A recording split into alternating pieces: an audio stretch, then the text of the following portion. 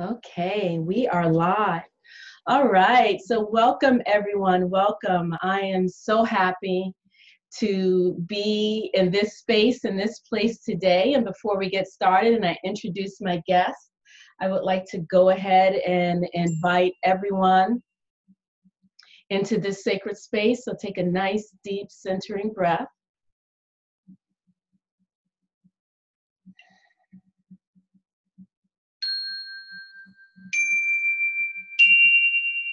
So welcome, peace, peace. So today, I'm so excited.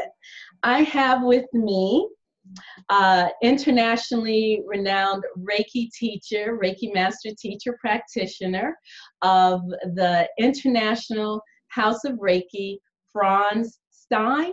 Is it Steiner? You actually pronounce it Stiene, but it doesn't Frans matter. Stiene. Welcome, Frans. Welcome. And before we get started, I just want to say Frans is the author of The Inner Heart of Reiki, which is a very powerful, deep, deep book. He is also co-author of The Japanese Art of Reiki, as well as co-author of the Reiki Source Book. So welcome, Frans.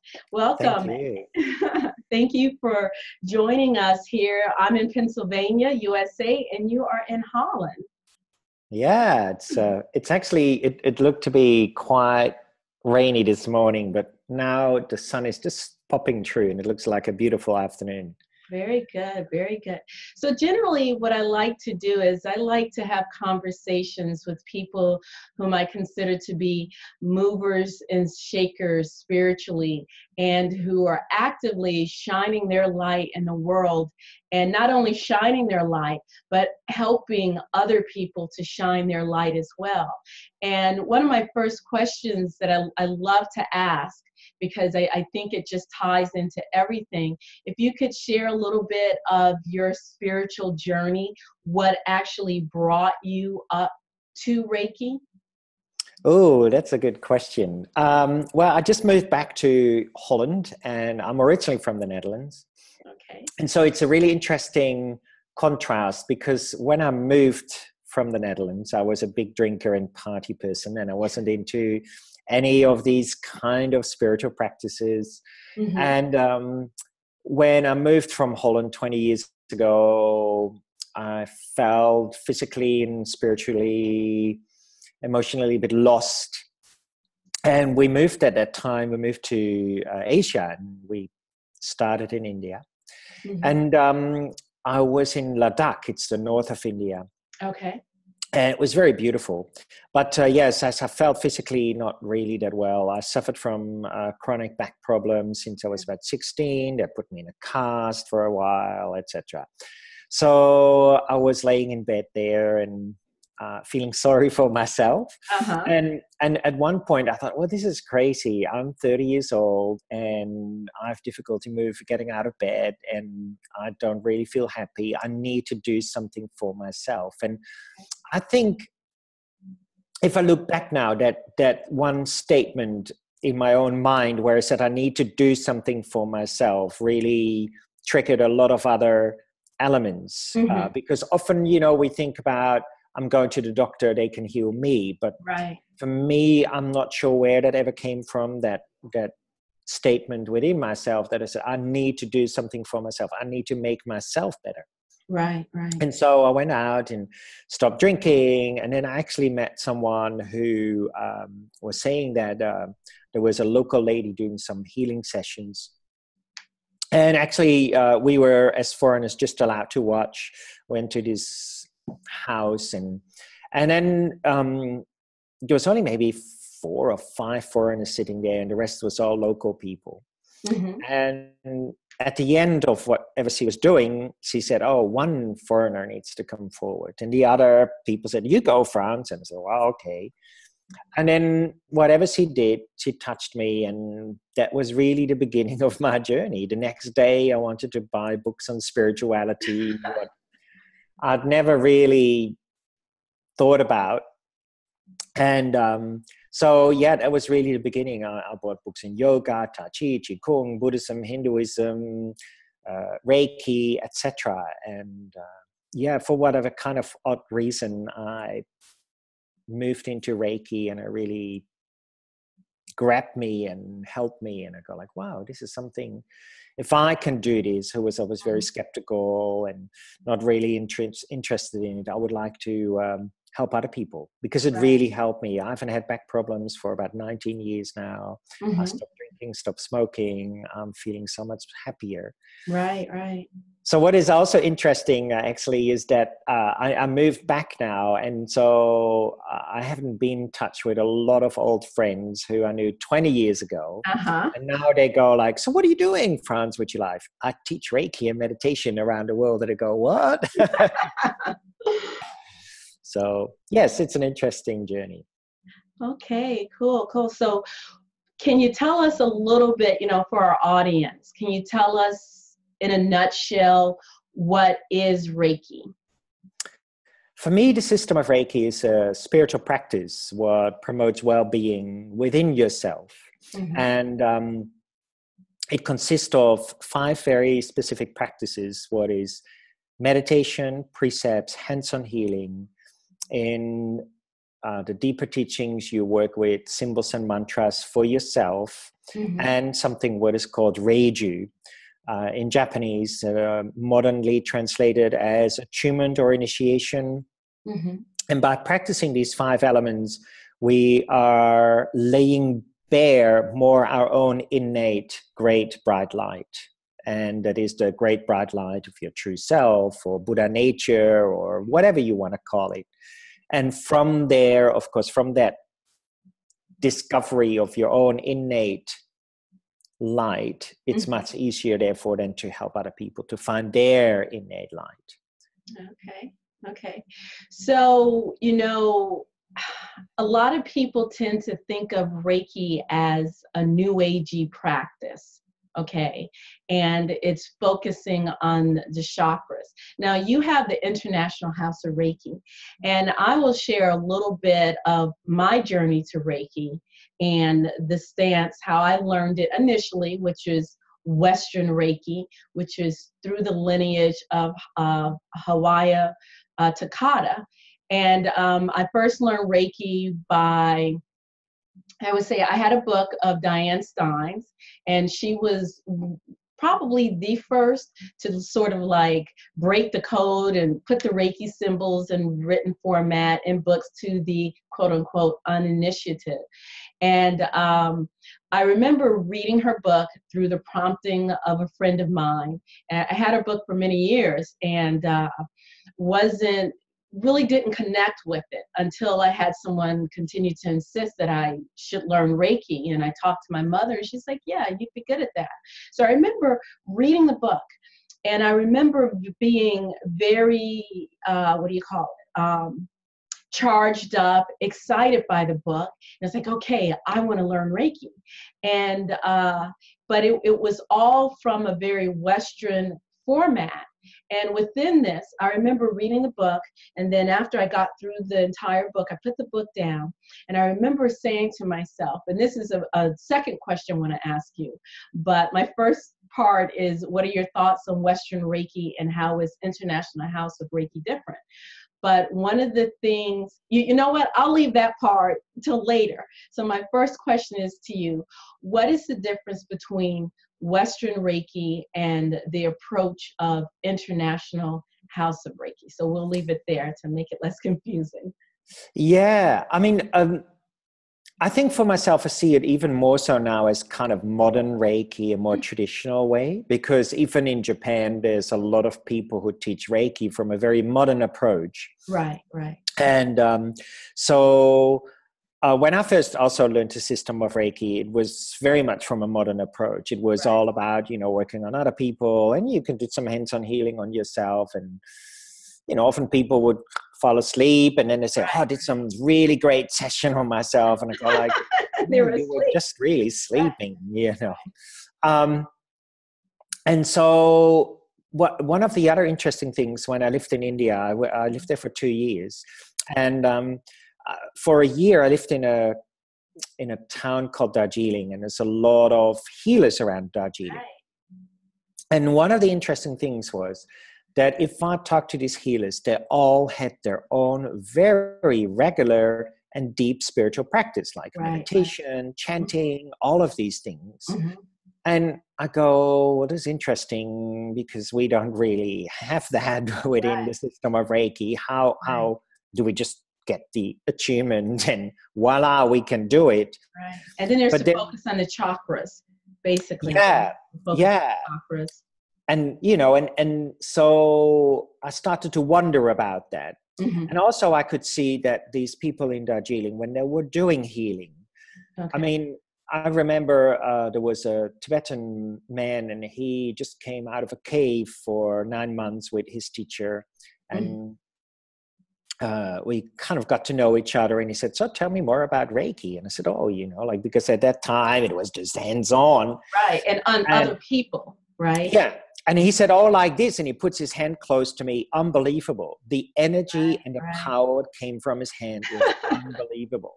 And I go, yes, something like that. And I thought, okay, why is it that people like that has this amazing depth and an amazing power, if you will, and an amazing openness, and why don't we learn it in the system of Reiki? So then I started to investigate a lot of different practices within the system of Reiki, right? All different modern styles.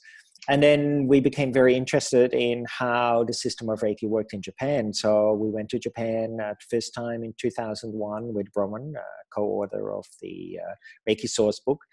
Right. And we did some training there, and then I started to go further, did more training with Japanese people, and Japanese Reiki teachers. And that was good, but I felt there still was a lot missing. Right. And so therefore I started to look in, where did Mikasui got his teachings from? What would he have been practicing himself? You know, he didn't sit there and one day was having a cup of tea and go, oh, I'm going to start a system of Reiki. You know, he must have done practices prior to that he created the system of Reiki. And of course, we all know that story when he was sitting on a mountaintop on Mount Karama. Right. And he was a Christian minister and a doctor, which that's it. Yeah, all these kind of things. And so when he was sitting on his 21 day on a mountaintop is still a practice in Japan, what you can practice today, very, very difficult. And you're only allowed to do it if you have done prior practices. So we can already see that Mikasui, to feel that Reiki within himself, that he was doing some very, very strict spiritual practices. He was not just doing some attunement. No, he did a 21-day spiritual practice where no eating and drinking, meditating many, many hours a day. And that brought for him that inner great bright light forward. And prior to that, he must have practiced other things, because else you cannot sustain those 21 days. Right. So I was beginning to wonder, what did he practice? What was he practicing himself? And if we look carefully at the system of Reiki, we can really see traces within the system of Reiki, which brings it back to more esoteric Japanese spiritual teachings. Right. And so I've been very fortunate to be able to train with Japanese priests now in Japan itself, and who show me more of where all of this stuff kind of is coming from. And that, I think, has been really exciting and special for me. And from that, I think we can even hold that space for a client even more so, you know. So I would ask you, Frans, now there's a difference between the system of Reiki, but what do you find for yourself and what you've written in your book? What would be the translation of Reiki? What is the word Reiki? Oh, well, in a way we can simply say Reiki, spiritual energy, Mm-hmm. or sometimes it can also mean, I like it also, it can also mean ancestral energy. Right. Ancestral But energy. like, I think if we say ancestral energy, people get a bit confused, because then Right. they think, oh, that's my mom and my dad. But Okay. Okay. and that is something external of me, but Right. actually I cannot take my mom out of myself, No, you can't. because then I'm dead. I cannot take my dad out of myself. So Right. in fact, ancestral energy is the Mhm. energy of everything. Right. Right. Like, it's not just my mom and dad, but also the air they breathed, the sun, the water, and not just my mom and dad, but if we continue Mm-hmm. looking at their parents and their parents and their parents, then that Right. ancestral energy is everything. So Right. we can say it's the energy of the universe. Okay. Right. And this is what it said, that Mikosui said, everything in the universe is Reiki. Right. So therefore we can say the universe is Reiki, Reiki is the universe. It's just a different word, Right. but Right. it's pointing towards the same core. And so therefore for me, when we practice the system of Reiki, it's about, on a very deep level, over time, and that doesn't happen in a 2-day class or a month class, but this is a lifetime practice, that Right. I am the universe is me. Right. Right. Okay, so another thing I'd like to bring up. So when you have Western Reiki, there is a focus on not only doing Reiki on other people, but focusing on the chakra energy Mm-hmm. system. The root, the sacral chakra, the solar plexus, the heart, the throat, the third eye, the crown. Yeah. What does Now, you don't really want to call it Japanese Reiki, or you call it traditional Reiki? Well, for me, when What's the we focus there? when we look at the system of Reiki, when it was practiced in Mikosui's time, Mm-hmm. it Which was is really around what years was that? late 1800, beginning 1900. Okay. And so it was very much about focusing on one particular center, what is just below your navel, and that's called Okay. the hara, or Hara. the tanden. Mm-hmm. And it's really your center. I mean, if I would stand up, you would see that point is the center of my body. Right. And there's even sentences in Japan where, for example, they say, oh, you're not speaking from your hara. Doesn't mean you're not speaking from your belly, but it means you're not speaking in a centered way. You're speaking all over the place. Right. Okay. So when we look at, for example, meditations within the system of Reiki, Joshin Kokyoho, Mm-hmm. or the first symbol and mantra, we Mm-hmm. can really see links to this particular energy center, the hara or the tanden. Okay. And when the system of Reiki came to the West, particularly after Mrs. Takada died, more and more other concepts were brought in. Oh, okay. Okay. Like chakra work, for example, or crystals, or all sorts Oh, of other things. And uh-huh. it's neither good nor bad. I mean, of course, there's always an evolution. But for me, personally, I really like to focus on what was Mikosui practicing and how was he doing that, etc. Mm-hmm. Mm-hmm. Okay. So basically what you're saying here is that Ms. Takada, she didn't teach Reiki from a perspective of the chakras, and that was It is said that that probably not. I mean, it's still, of course, very difficult to set that in stone, because Mhm. I mean, this is the same thing we can see in yoga, for example, or even in Tai Chi or Qigong. A very good teacher teaches traditionally Right. according to a person's understanding. Mm-hmm. And maybe Mrs. Takada had a student who was really into the chakras, and she would have said, oh, working with this particular exercise, we can see that it works on the hara or the tanden, but that we might also just call that the sacral chakra, for example. Right. Right. Okay. In her diary herself, she has a really beautiful statement in her diary, in I think it's 1937, Mm-hmm. where she writes down that Reiki comes from the bottom of your stomach, Okay.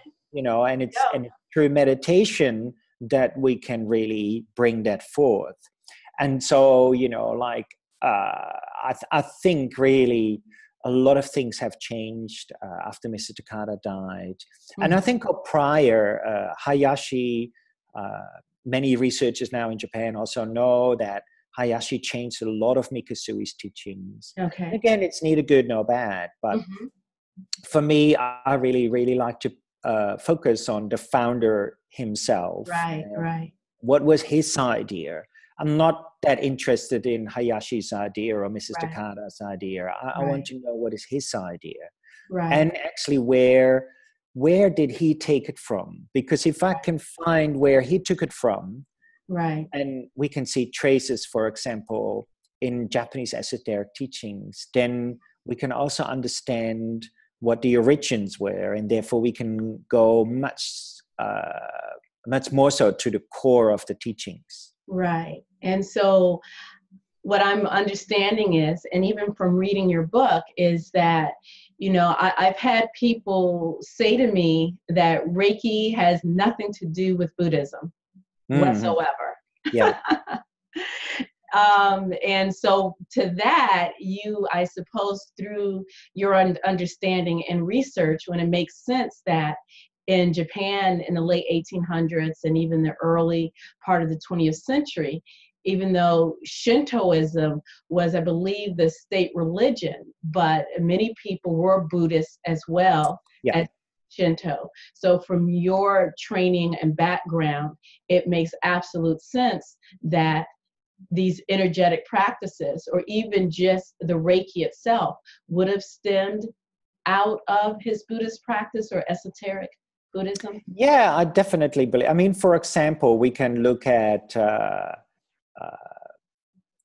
around that time of Mikusui, particularly the healers at that time, they were very much into something what was called Shugendo. And Shugendo was a form, and it was kind of very mixed. So it was Buddhism, Shintoism, Taoism, folk belief, shamanic practices. And at that time, it was start to get banned because it became too big for the government. And there was other political issues in Japan going on. But at that time, if you were sick, you would go to a Buddhist or a Shinto priest or a Shugendo priest. And it's not like here in more modern countries where we say we either Christian or we this or we that. A lot of things in Japan are very interconnected. Already, long before Mikusui, there was a big movement of Taoism coming into Japan, and that was adopted by Buddhism and Shintoism, and all that started to blend and have its own interesting flowering happening. But,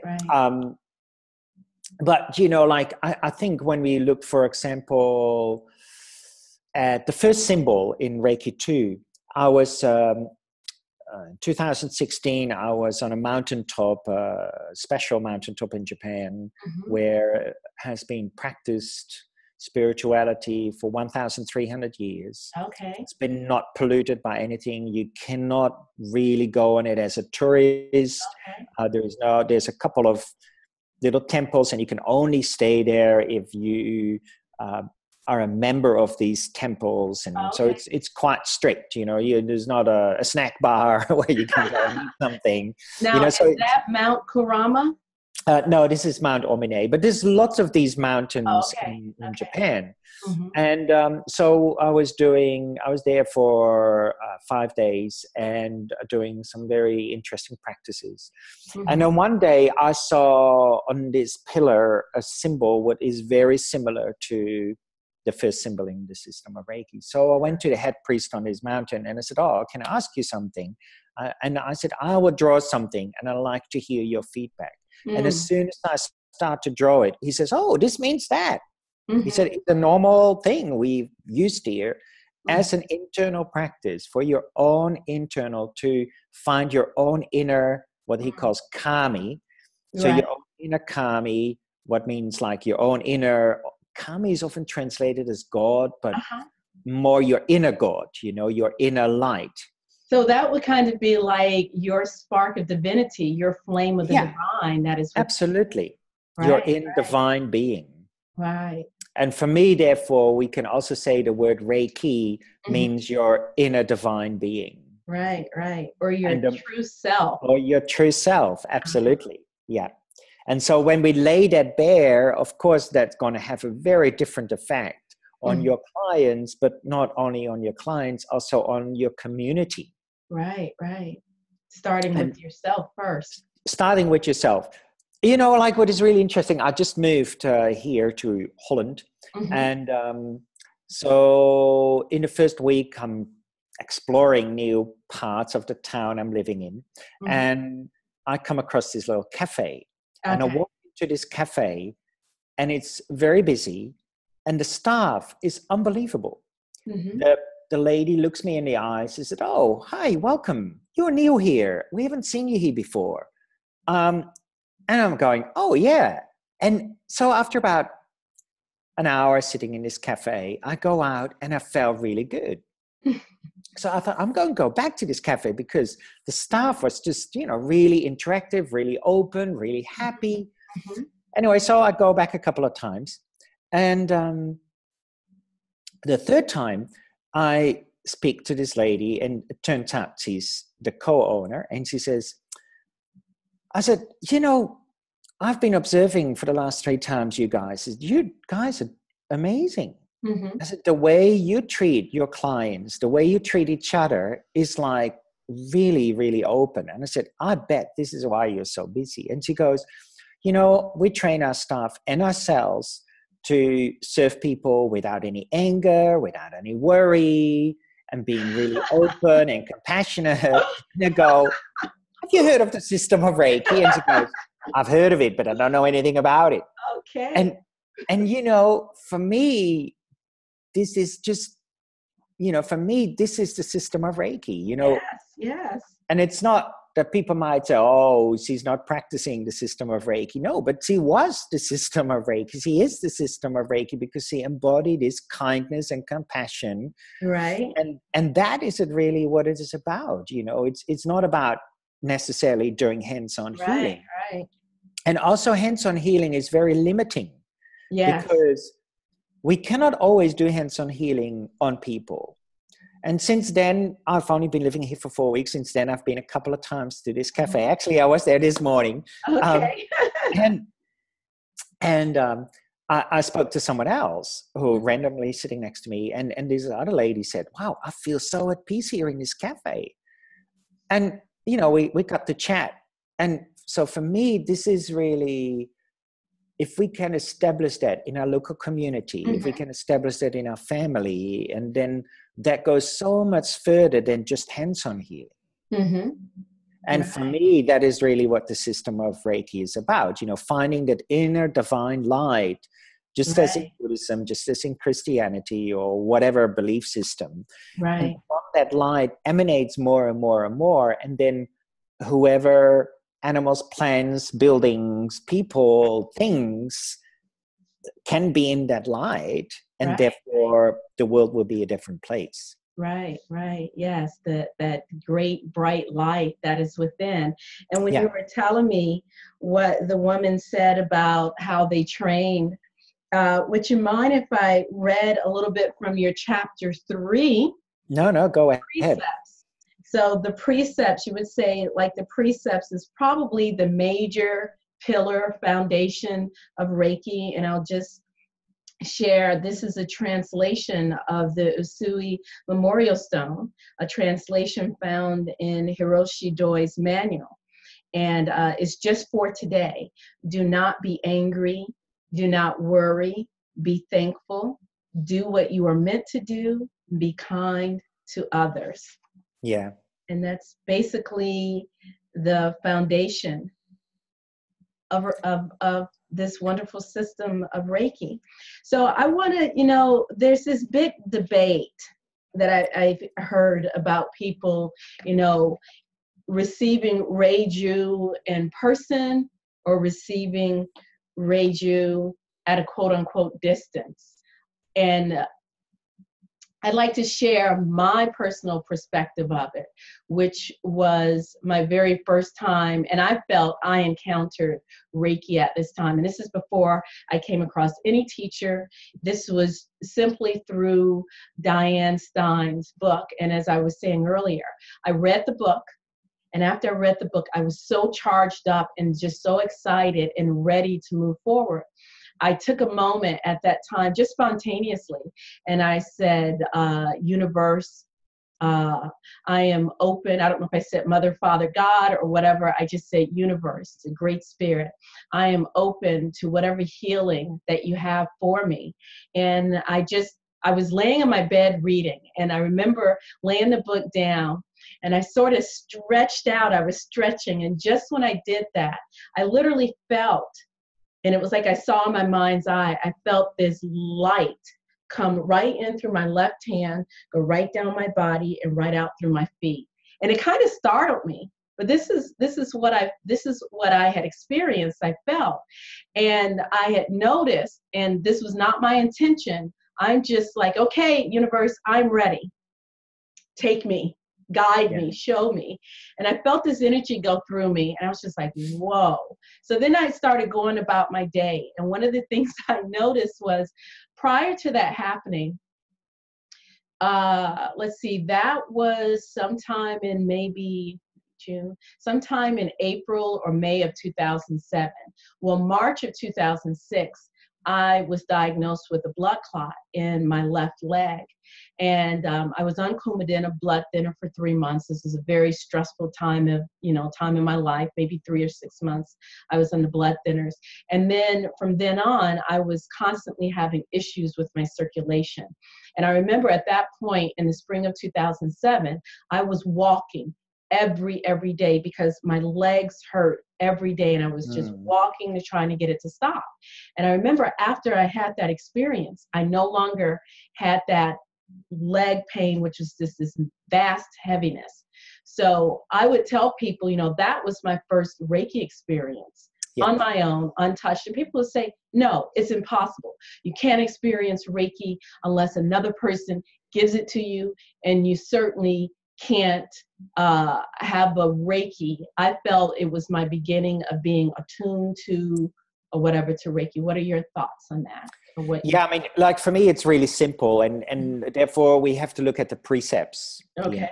And the precept says, do not anger, do not worry, be grateful, be true to your way and your being, and show compassion to yourself and others. Mm-hmm. No one has to give that to us. Right. We have to give that to ourselves. Right. And it's our birthright. These precepts are our birthright. And therefore, for me, Reiki, ancestral energy, is also not something what someone gives to us. We are ancestral energy. We are spiritual energy. Some people say, a Reiki teacher gives you energy, gives you Reiki. And then often, like they might say, if you haven't received the attunement, you cannot practice Reiki. And then I asked them, what do you mean is Reiki? And they might say universal energy. So I said, okay, really what you're saying, without the attunement, you cannot practice Reiki. Without the attunement, you cannot practice universal energy. Well, that means you're dead. But even if you're dead, you're still universal energy. Right. So, it's I think it's a myth what has been created around the system of Reiki, what is very unfortunately. And I think also it is very much that by saying that, we look very much outside of ourselves. That, that Reiki is hanging somewhere, and this teacher has it somehow, and then he magically performs his ritual, and boom, now you have it. Right. And we also all know that no anger, no worry, no fear, being true to your way and your being grateful and being compassionate is not that easy. So also, it's not just one attunement or initiation or reiju, is the rest of our life. Yes. If it was that easy that suddenly we all have no more anger and no more worry and we're all compassionate, then I'm going to stand out here in the city and I do it on everybody, and suddenly within no time, Holland will be the happiest country in the world. But we all know it doesn't work that way. It's not a magic thing. Mm-hmm. And so therefore, because we are all Reiki, and Mm-hmm. because you set your intent, I want to heal myself. And it was not a weak intent. You know, if we set the intent, I want a cup of tea, and we don't take any action to get a cup of Right. tea, then it's a very weak intent. But if I said, I want a cup of tea, and it doesn't matter if I have to make it here, or I have to walk to the other side of town, or I have to go to the other side of the world to get it, then that intention is really strong. So if I have a really strong intention, I want to heal myself, then you open yourself already up. You are allowing to have that inner great bright light, Mm-hmm. your inner divine being, your Reiki, to already start to emanate from your body. Of Right. course, due to habits, we start to cover it really quickly up again. But then if we start to practice the meditations, the hands-on healing, the precepts, working with the symbols and mantras and more, Reiju, for example, over that, and we start to really get into it, then more and more that inner light, that true self, that inner divine spark will shine outwards without covering it up. We soften these habitual patterns. Right. Right. Right. So in your studies that you found, going back to the more traditional source, would you say that breath work, that working with proper breathing, is also a part of traditional Reiki? Absolutely. Yeah, absolutely. Okay. Yeah, sitting in meditation practice. Even again, Mrs. Takada told us in a diary Mm-hmm. that, you know, you have to meditate to go within and to let that Reiki come out, you know, and we have to quiet our mind. You know, we all now know really is that energy follows the mind. Right. And this is why the precepts, and this is why I love the precepts, are all about the mind of no anger, the mind of no worry, the mind of being grateful, the mind of being true to your own way and being, and a mind of compassion. So if I quieten and work with the mind and really feel all of that within my mind, then of course my energy also will become calmer and more relaxed and more compassionate Right. and more loving. And therefore that will have an effect on my own well-being and on the well-being of the people I'm with or the people I do a treatment with. Right. And you brought up again being true to Mm. yourself and being true to your work. Yeah, That's not something that's very popular in modern society. It's more unfortunately not. do your job, do what is right, what is right, and being true to yourself is something that's very right. And I think once you get into that space, what do you think? It's easier to deal Of with the course. world. Yeah. Yeah, because often, you know, we find it very difficult to be true to ourselves most of the time. And we can see this in young kids. You know, young kids are still being very much true to their self and way in a being. And then society comes along. No, you have to behave like this. Right. Um, Domestication. Domestication. I'm just reading. Just prior to your call, I was just Uh-huh. reading this book, and it's really funny. And you have to have a certain sense of humor. And it's called Help, Okay. and it's by Simon Amstell. Uh-huh. And Simon Amstell is a British comedian. I won't read anything out of it, particularly the chapter I was reading now. Okay. But it was about being free, you know. And he said he just one sentence: "We're all stuck in this prison of appropriate behavior," and you know, like we lose that ability to be true to our way in our being, Right. and you know, therefore we become very uptight, very worried, very angry, very sad, very like this, and Yes. therefore that energy cannot flow through you. Right. So Right. therefore, the more we feel that freedom again within ourselves, the more that energy starts to flow through you, the easier it is to help other people, help yourself. Yeah. Right. So tell me about the International House of Reiki. And while you do that, I'm going to bring up, let's see, I think you have a blog. I'm going to share screen and show your website so people can find you. And All right, can you see that? Yes, that's it. There we go. So this is the International House of Reiki. Yeah. And you have, I mean, your articles there are very in-depth and amazing and very contemplative. So can you give a little background history on the International House of Reiki and your work that you do through that? Well, Broman and I, when we first learned the system of Reiki, and then we had a Reiki center in India, in Darjeeling, for a year. And when we came to Australia, we said, okay, let's start up a Reiki center, and it became the International House of Reiki. And we always were very focused on showing people and giving people the best we could offer. So we would really get out of the way. So therefore, we created a really extensive website. We wrote books. We do webinars. We do retreats. We do hands-on healing sessions. We do Reiki 1, 2, and 3 classes. So we do a lot. And I think this is, when you step into that role of being a teacher or a facilitator, then I think it's really important that, you do the best you can and not leave things half-half. And so that's always been our motto, do the best we can. And as a team, we've been working really well. So yeah, hopefully that comes through. So yeah, we, as you can see, Australia, United Kingdom, North America, Europe, we work in all those places. We teach in all those places. And we've got lots of resources. And even on the website, we have something in the background, what is called a key campus.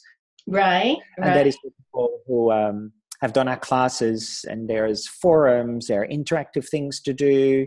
So it's really a big portion of the International House of Reiki.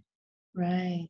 And you have meditations and different things that you can download. Your book, The Inner Heart of Reiki, can be purchased through there as well. That's a really good price.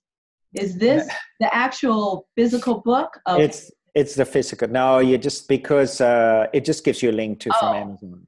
Oh, wait a minute. I didn't have my glasses on. $10. I see that. We used to sell them from our own place, but as now I'm in a moving transition, it's a bit hard to pack them and lug them along. Right, so yes. The easiest way is to, yeah. I like packing in things, don't get me wrong, but I'd rather teach. So, you have to make priority of the things you like to do as a teacher, I think. Right. So, my first book was The Japanese Art of Reiki. And as I was mentioning to Frans earlier, I came across the International House of Reiki. I began my Reiki training 10 years ago through Western Reiki, and which is fine and good. But, it was a heavy emphasis on hands-on healing. And I really, somewhere inside of me, and it wasn't intentionally, I immediately viewed Reiki as a spiritual path, but there really wasn't anything outside of myself, kind of to try to help along the way to help formulate it into a spiritual path, only an internal. And I remember I mentioned to Frans that I was working at a particular place, and there was one of the bosses there who just had a really difficult energy to deal with. Not just me, most everyone who worked there. And I remember reacting to this person and calling them a certain name underneath my breath. And I remember the moment it came out of my mouth, I felt very ashamed. Not that the person heard me. They didn't hear me. I'm sure they felt the energy. They didn't hear me. But I immediately was like, oh, wait a minute. How can I be a Reiki person and yet, lack compassion in this moment? And it was from there I started trying to find, is there anyone out there that teaches Reiki more along the lines of a spiritual path rather than just a modality you can do in other people and quote unquote get paid for. And that's how I came across the Japanese art of Reiki. And then eventually I purchased the Reiki source book. I also found someone who was trained through Hiroshi Doi's student. Let's see, can't remember their name offhand, but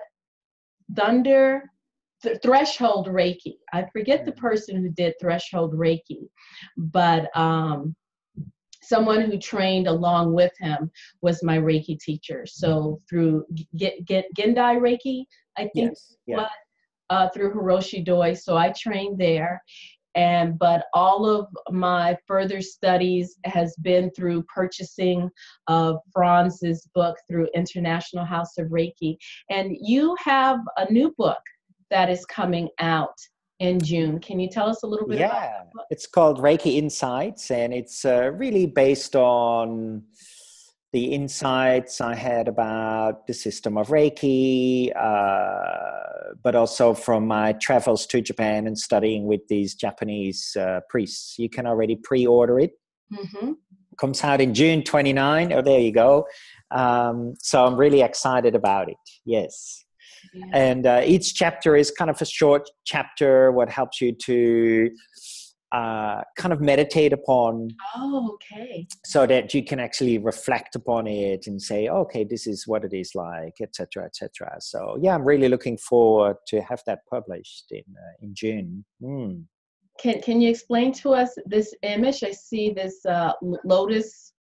Yeah, I took that picture in a temple, a Japanese temple, and I really liked it. For me, it's a lotus flower, and it's the symbol itself is called the A. And for me, the A traditionally one of the elements of the system of Reiki within Reiki 3 is very much linked to this A. Mm-hmm. And the white circle really stands also for your own inner brightness. Mm-hmm.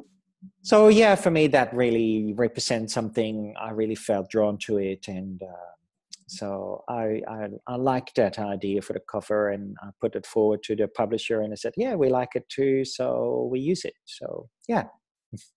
Okay, and you will be touring the United States soon. You have classes coming up?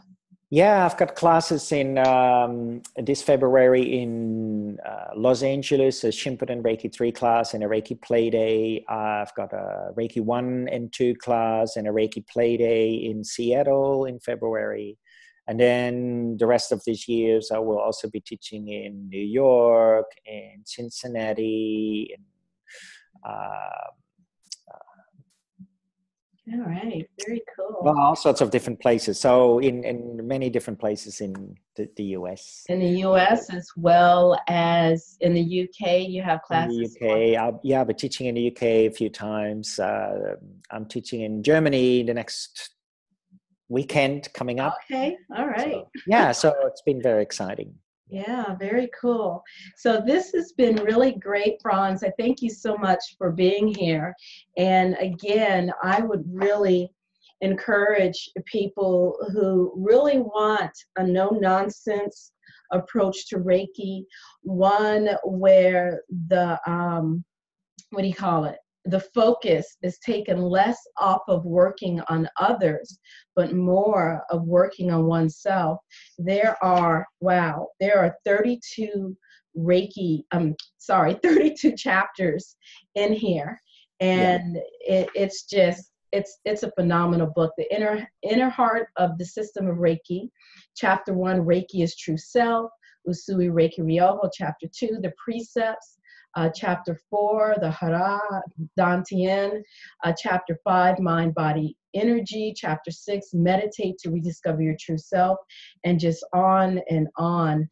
This is really, I can't even say it. It's really deep. And I really encourage people. You know, when people ask me if there's one book on Reiki that you would recommend, there are two, because one of my late teachers, Don Don Beckett wrote Reiki, The True Story, and I really appreciate him, and I always mention his book.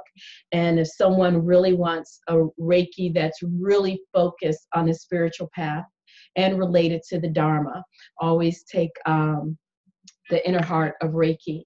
And one of my teachers, my initial Reiki master teacher who I apprenticed with was Paula McCall Johnson. I don't know if you Oh, yeah. Yes, yes. When I was looking for my Reiki master teacher initially 10 years ago, I wanted someone who really had Reiki at their heart in his service. And I met Paula when I went to my doctor's office right before my insurance was about to expire. I was at my doctor's office and I was about, let's say I was just arriving or I was just about to leave, and I see this little tiny lady just flutter in, and she mentioned to someone, yeah, I was over at the hospital today and I did Reiki on 2 people and blah, blah. And I was like, hospital, Reiki? And I turned around and I see this little tiny glowing woman. And I said, I would love to learn Reiki with you. You know, I was looking for Reiki 3 training. And she's like, oh, I have a class starting in December and you can come along. And so I apprenticed with Paula for a couple of years. And then I found your book. Let's see, this book, The Japanese Art of Reiki, because at that time she was teaching Reiki from a more Western point of view, and I would bring the book on the table with the Reiki source book to show the class. And even though it wasn't Western Reiki what she was teaching, you know, I was trying to encourage her, check this out, this goes even deeper. So eventually she did come and study with you. She did, yes. And so I mentioned her and Don Beckett because they both since passed on, transitioned on, and I'm dedicating this interview conversation to them and to their memory and their great bright light that they shine. So I thank you, Frans, for being part of this. And are there any last words you'd like to leave our audience with? Yeah, and look, again, I would come back to the precepts, you know, try as much as possible on a daily basis to really embody those precepts in all you do, not just in a little meditation or hands-on healing, but everything we do, from making breakfast to working with your co-workers, to be with your partner, to sitting, reading a book in the evening. Do not anger, do not worry, be grateful, be true to your way and your being, and show compassion to yourself and others. Right, just for today, just for today. So I thank you, Frans. So I'm going to go ahead and bring this call to an end. And once I do, please hang on the line for just a few moments, okay? Okay, no So problem. I'd like to invite everybody to take a nice, deep, centering breath as we get ready to release this sacred circle. And I invite everyone to give a moment of silence for our ancestors and for all those who have transitioned before us.